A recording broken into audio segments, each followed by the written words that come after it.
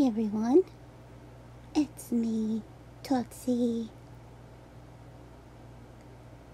Just peeking out the window. I just wanted to tell you guys a little story. You probably don't know this, because my mom doesn't really tell everybody.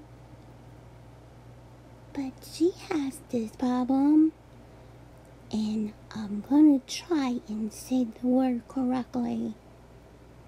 It's called endometriosis. And at times it's very, very painful.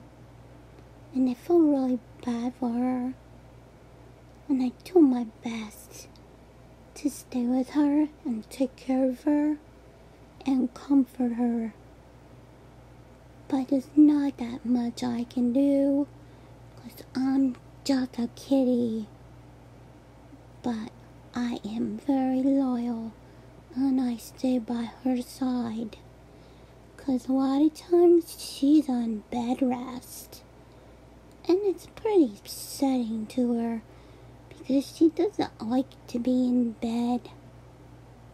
She likes to move around like me, checking things out. So it gets kinda sad. But she always takes good care of me.